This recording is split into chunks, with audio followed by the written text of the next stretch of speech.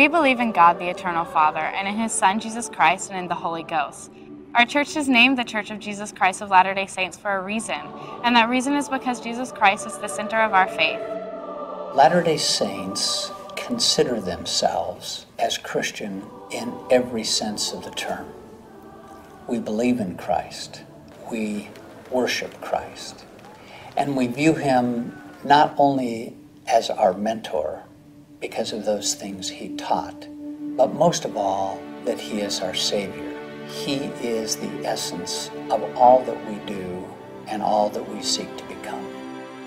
Jesus Christ really is a central figure in our beliefs, and we believe that He is the Savior and Redeemer of not only every member of our church, but of everyone in the world. The church teaches us to follow Jesus Christ, to serve others and to love others. La Biblia nos enseña que todos somos. The Bible says that all people are the offspring of God. They live with Him in a premortal existence. As part of their Heavenly Father's divine plan, His children come to earth and receive physical bodies, gain experience, and prove themselves worthy to return to live with Him in heaven. Knowing that I'm a daughter of a loving Heavenly Father and having this sense of purpose, I think is honestly the greatest gift of the gospel. The gospel helps us to be a better family, to be more united, more cohesive, I think more understanding of each other. And as a result, we're happier. We have a purpose together. We have a common interest and a common belief. And because of that, I think we are a better family. We believe in the scriptures, that the Bible is the Word of God, that the Book of Mormon is the Word of God, and that we can still receive more of the Word of God today. I love the Book of Mormon. I love the way I feel when I read it. I love the stories. I love what it teaches me about Jesus Christ. I love teaching my children out of the Book of Mormon for the same reason that I love teaching them out of the Bible. The stories about Jesus Christ and His followers come to life as we read, and it makes me want to be a better follower of Jesus Christ. We believe in the prophets and the teachings of the Old Testament. We believe in the New Testament and all that was taught about Jesus Christ by Him and by His apostles. Because He's the same yesterday, today, and forever, we are His children just as much as the people who heard His voice through old prophets or when He was here on the earth. We believe that He reveals things today to today's prophets, and we believe that He will continue to reveal things to prophets. We have modern-day revelation, and the prophet is able to hear revelation to speak for the entire church. But we also have revelation on an individual level. I know that throughout the day, all I have to do is pray and turn to Heavenly Father, and He can guide me by the hand in what I can do in my life to become closer to Him and to do what He needs me to do. And this is something that is empowering and uplifting, and I know that I'm supported by a Heavenly Father who loves me. The beliefs of our church has brought me joy, peace, and love within the family, and even within the community that I live. Everyone I see that he is my brother or sister. What I love about being a member of the Church of Jesus Christ of Latter-day Saints is that it provides opportunities to me and in many ways almost compels me to help other people. And because the church gives me those opportunities to help other people, I realize that I truly am a disciple of Jesus Christ as the Savior defined Christianity. By this shall all men know ye are my disciples, if ye have love one to another. Our faith and the religion that we practice is not a Sunday religion. It's a lifetime. Yes. It's what we do. It's who we are. It's how we live. There's that saying, by their fruits ye shall know them, and the fruits of the gospel have always been good to me. They have always brought me joy and happiness and purpose in my life, so I know that the source must also be good and true.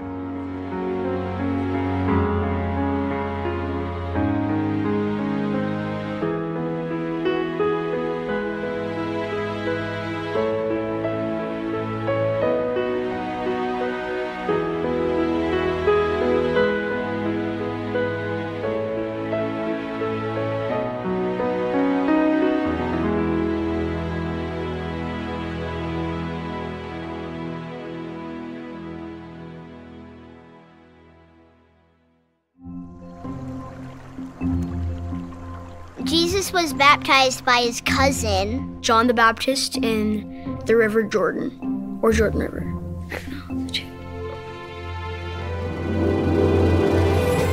John the Baptist was in the water, baptizing other people. And then he saw Jesus. John's like, what? You want me to baptize you? You should be baptizing me.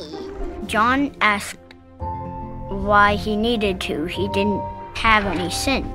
Jesus says, I must be an example to all who is righteous.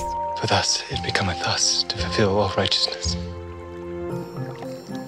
So then he baptized him. He got baptized by immersion by going all the way underwater.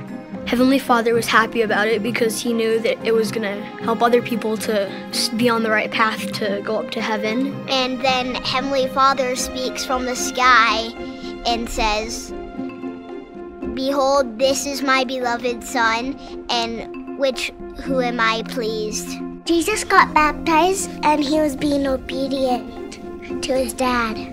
He said it was because it was a commandment. He did it because he wanted to be an example, so everybody else knew that that's what they needed to do. Even though he's perfect and they didn't need to be baptized, he wanted to be an example so that other people could be baptized and know that that was the right thing to do.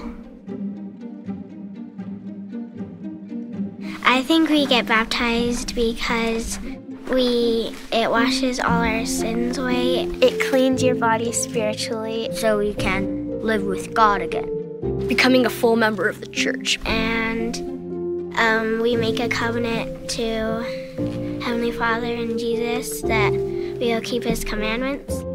I'm reading the scriptures a lot and following Jesus, praying every day. I'm swimming around in my pool to practice getting baptized. At first, I was kind of nervous. And afterwards, I just felt so happy. And it was good for me to get baptized because I'm the oldest, and it set an example for my brothers. I'm gonna be baptized and I'm gonna be blessed with the Holy Spirit. All the sins that you had are washed away and you are clean, so you can get the gift of the Holy Ghost. You have the Holy Ghost to help you and to look after you when you need him. It allows you to feel the Holy Ghost, and it tells you that what's right and what's wrong, like what to do and what not. And he will be your friend no matter what.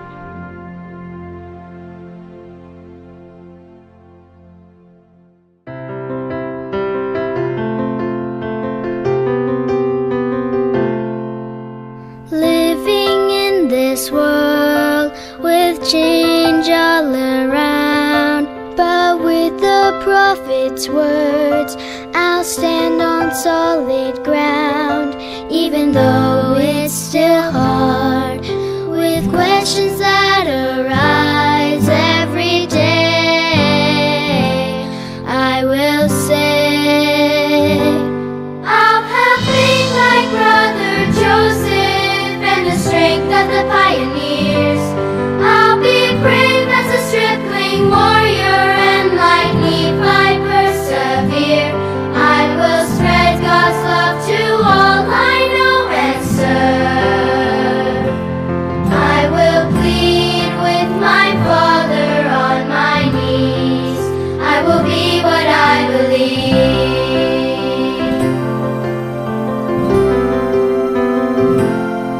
We'll spread the gospel wide throughout all the earth. With Jesus as our guide, we'll wield the sword of truth. Even though it's still hard, with questions